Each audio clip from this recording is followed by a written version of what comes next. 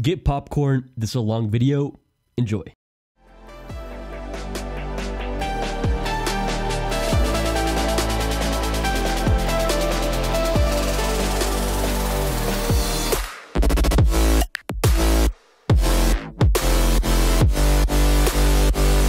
What's up guys, the Hackspot here, and today I'm officially ready to give you guys my thoughts on the iPhone 11 Pro Max.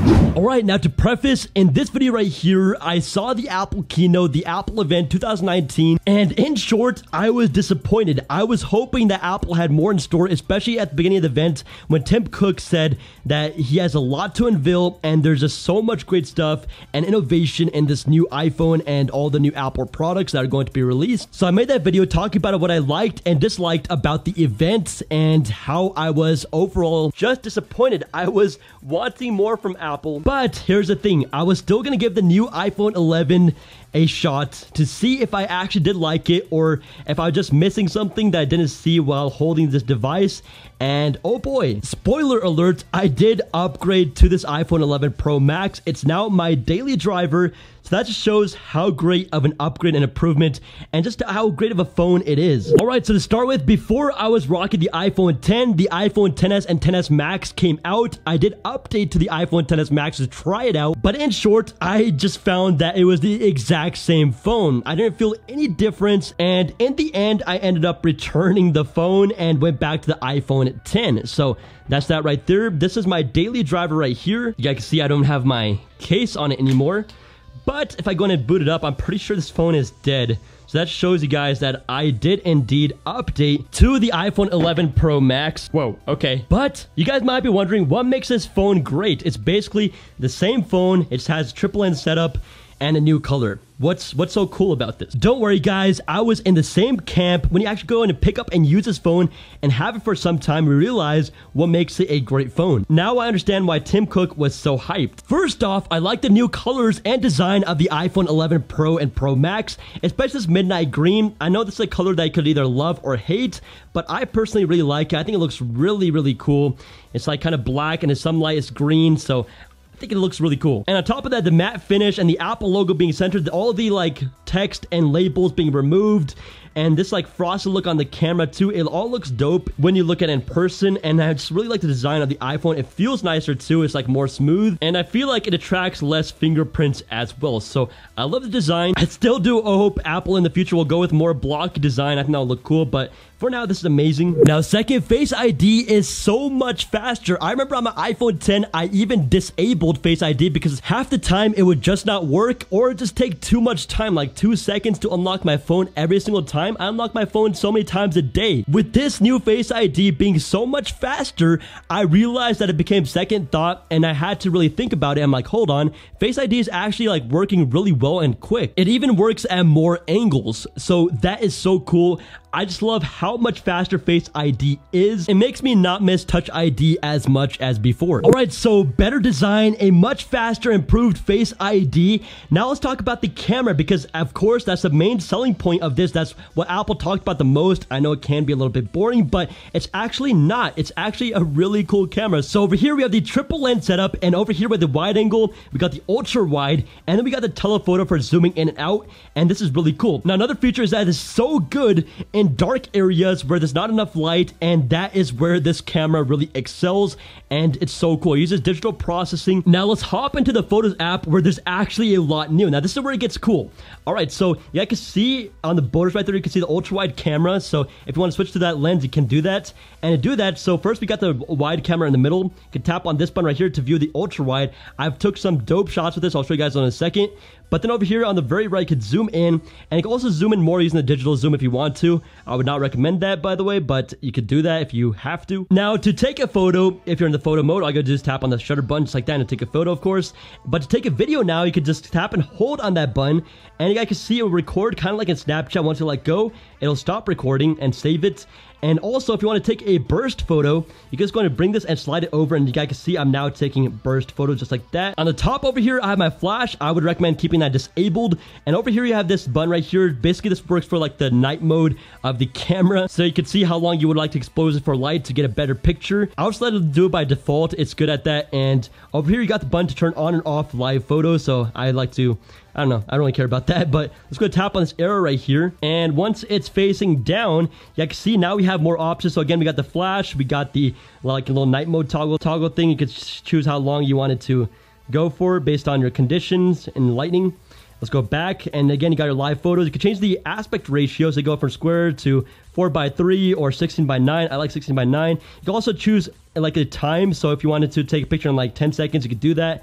I'm having my timer off, and you also have this button right here where you could add filters. I haven't played around with this too much. I like my pictures like pretty raw, so I keep it right there. But yeah, overall pretty easy to use. Now to get back to the other menus and bring that down, I can just go and tap on the arrow again, it'll go away. Now let's head over to video, and this again looks pretty much the same, except when you go and tap on the video button now, it records without you having to hold down on that button if you want to do that. Now, this is the cool part. Let me go and show you guys some pictures I took with this camera, and I'll also be showing you guys some samples I'm going to take in real time for you guys. Let's go ahead and dive right in. Alright, so guys, let me start off by showing you guys the craziest part of the iPhone 11 Pro Max's camera. It is amazing in night mode. The night mode capabilities are incredible. So first off, here's the iPhone 10. I took a picture just inside my car. I thought I'd take a test out the dark features, the night mode capability basically. And over here in this next picture over here, you guys can see is completely different. Everything is just so much more vibrant. You can see all the colors and all the details. The sky is glittering as much. There's a lot less noise. That's the biggest thing I noticed with these photos. And here's another picture that I took. So again, you guys can see this is on the iPhone 10 over here. And over here, we got the iPhone 11 Pro Max. You guys can see even those light streaks that you would see in the sky are not present on the iPhone 11 Pro Max. It just looks so much better and so much more well put together. Now, here's another picture on the iPhone 10. And this is so crazy, guys. I just love this camera so much. I was amazed with what Apple did. Again, I was not really excited for the camera. But again, here's a new picture, and here it is on the iPhone 11 Pro Max. You guys can see it looks like a basically new picture with like a professional camera. And that is just absolutely fantastic. Again, we're back to the iPhone 10. This is a more darker picture and like a darker scene. You can see there's like more lights on the side. And yeah, so you guys can see on the iPhone 10, you can basically see nothing. But then when you switch over to the iPhone 11 Pro Max, it's insane, guys. You guys can see all the details. You guys get so much more into the frame. And it just looks so much better. You don't got this light streaks, and everything just is in detail. So you can see all the colors and everything. So here's a portrait photo kind of. And I thought I could take one in person, and so yeah, this is the iPhone 10, and you can see again, you got the light glitters, you got the terrible colors, the noise, and over here on the iPhone 11 Pro Max, it's again a completely different picture. Again, all these pictures are completely unedited. I did not touch any of the pictures at all. I just took it with the iPhone 11 Pro Max, and that was it. Again, we're back on the iPhone 10 over here. And I'm going to switch over to the iPhone 11 Pro Max right over here, and look at that, guys. So basically digitally processes an image and it just looks absolutely fantastic. So I love this camera so much in the dark. Again, here's another photo on the iPhone 10. iPhone 11 Pro Max, completely different photo. Now look at this picture right here. Look on the top right, we got that light streak. Everything looks super dull and boring, and it's like, what did you take it with, a Nokia? Or I mean, not a Nokia, like a Razr phone or a flip phone. And look at this. This is the iPhone 11 Pro Max. It looks like a professional photo, and it's not bad. I mean, just for clicking one button and having it do all this processing and look like that, it's incredible. Here's another picture. Now we have the iPhone 11 Pro Max. So the differences are night and day by far. It's crazy. Another photo on the iPhone 10. This one is not too bad on the iPhone 10, to be honest. But again, on the iPhone 11 Pro Max, it's just so much better. So yeah, I can see I had some fun with the cameras. I just kept on going. So I can see the light glitter on the iPhone 10 again. The colors are terrible. There's a lot of noise. And it's not a very clear shot. But once you switch over to the iPhone 11 Pro Max, look at this, guys. Every time you take and click a photo, it's just always perfect, and it's amazing. And just tested out, I went to my room too afterwards, and I took this picture in almost complete black darkness. I'm like, there's no way it'll be able to capture this. And it brightened it up and brought it to this picture, and believe it or not, this was like almost in complete darkness. I wish I got the picture before that. All right, so as promised, I'm gonna be showing you guys this camera in complete darkness. I'm gonna turn off my LEDs. I'm even gonna turn on my light. Turn off my light, okay? So, all right, this complete darkness, as you guys can see, the only thing that's lighting up this room, all the doors are closed, all the windows are closed this night, and the only thing that's light up is my Apple logo on my laptop. So I'm going to take a picture of this right here and click. It's going to go into load, as you guys can see, and boom, it will process it. And just like that, we have a picture that does not look like it was taken in that dark. So it's really pretty capable. And let's try another picture over here of this mess that I got. All right, it's pretty messy, but let's see if we can capture. Again, it's even darker because the Apple logo is not lighting it up over there, but look at this. I mean, you're still able to get something out of this. It really is like super dark. You can see that, but then it kind of like adjusts. So let me show you guys how actually dark. This is how actually dark it is right now. And it's still working. It's really pretty insane. And here's just a regular daylight camera, right? So it looks good in the day too. Of course, it works great at night, but it works even better in the day. So you guys can see that right here. And this is the wide angle lens, the ultra wide one. So yeah, you guys can see you get to get a lot more in the shot. And again, this is a completely unedited photo. Isn't that mind-blowing? So again, here's another photo. You guys see all the lights and everything. Everything's in detail and nothing's like blowing out another color, like the darks and the blacks are all in focus. And here's another example we could do with the ultra wide cameras. Like I can see, it looks like I'm picking up my car or a person. You can just have a lot of fun with it. And this is so cool, guys. I think I've been turning this into a trend right here. But yeah, it's a lot of fun to play around with the ultra wide camera. Oh boy, was I missing out before.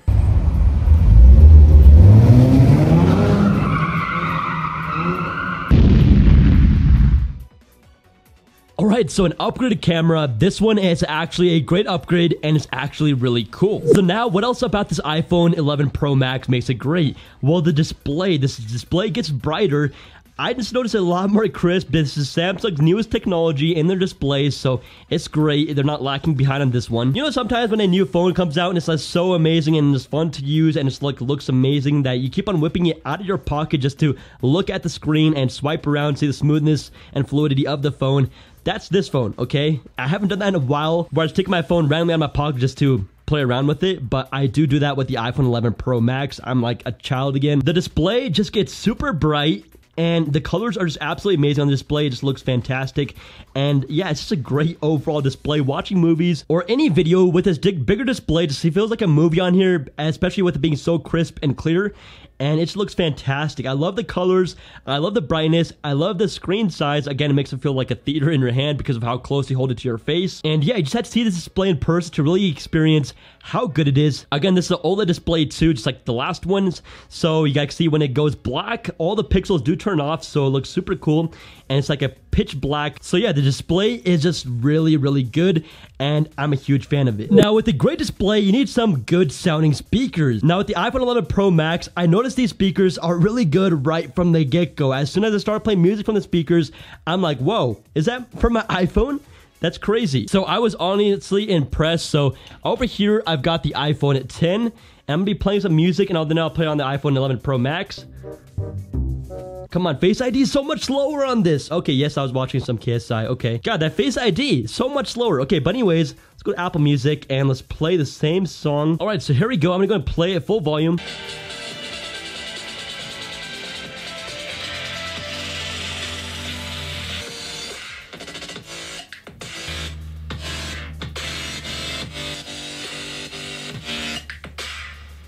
Alright, so you guys see there's a pretty noticeable difference right there. And by the way, why I have this plugged in is because the battery's almost dead. And I'm using this charger right here. It's probably my favorite portable charger. By the way, not a sponsor, but it's just the sleekest charger ever. It feels like an old iPod. It's pretty simple, touch buttons, and it has an LED indicator, but it's Hue if you guys want to know. But again, not a sponsor. I just love it a lot. I thought I'd give them a shout out. Now, I know some people might not like this about the new iPhones, but that is that they did away with 3D touch. So now there's haptic touch.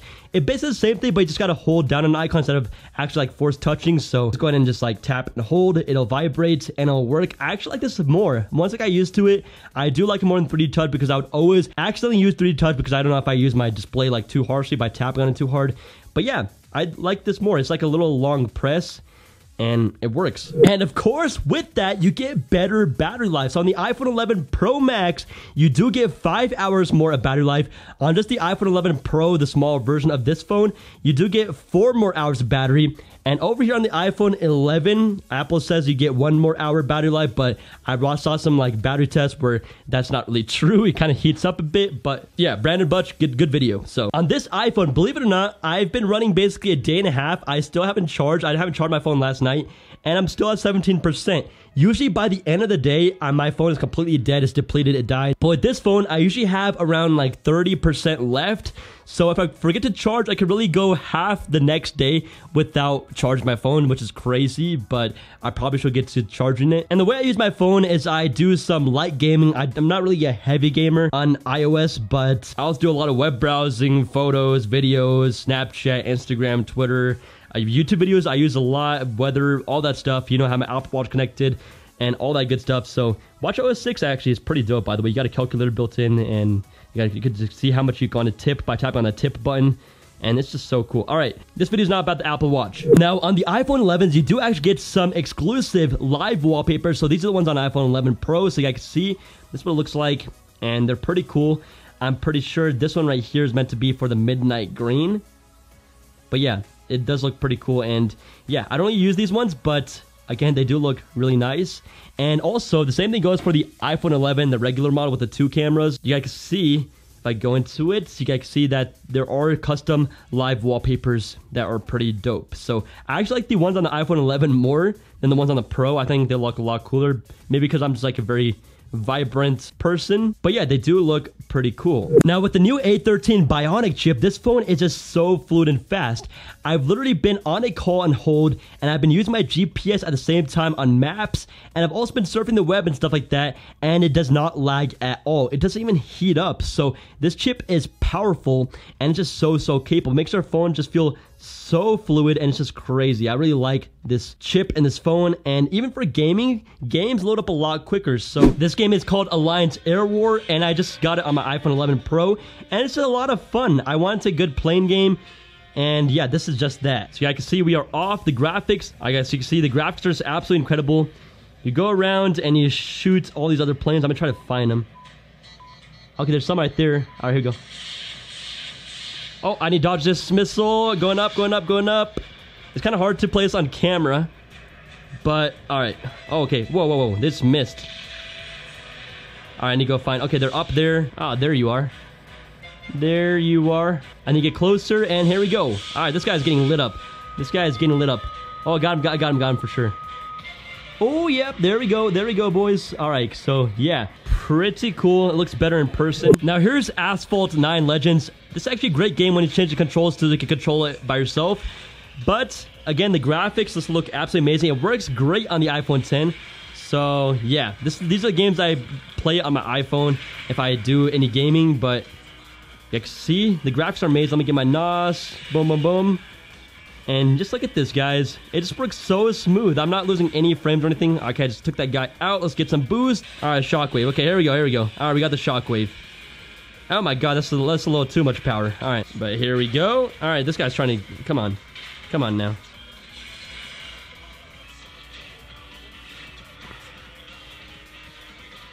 Woo, all right, here we go. All right, we just passed him up. I probably need to drift more. Is there a jump? Okay, we just finished the race. Good beans. All right, we got third. That's unfortunate. Gaming is great, and well, look at that. Ever since, like, where I talked about battery life, I only dropped 2%. That's crazy. And if you put it in a low power mode, I'm pretty sure you could get so much more juice out of this thing. Now, you guys can see I even matched the midnight green to this camo wallpaper I have in the back. I know this midnight green is a love or a hate. You either love it or hate it, but I really like it. All right, guys, but I think I said enough. The iPhone 11 Pro Max is actually a good upgrade. I was wrong. That's really crazy for me to say. Regardless of which phone you're on, this is a good upgrade. But of course, the next iPhone will be even better. So if you want to wait, you can. I hope they do go for a more blocky design in the same form factor again. But yeah, until then, this is a great phone, and I am not complaining anymore. Thank you for watching, guys. Hope you enjoyed this review. Please be sure to hit that like button and subscribe down below. This is the Hack Spot. Peace. Yeah. Look, lately I went missing with no permission, it's part of it. I've been working harder than competition from start of it. Now they looking at me, I see them all through the rear view. Kill yourself to get your spot, then they die to be near you. They think that I made it, cause I made it past them. They were never the target, my target is past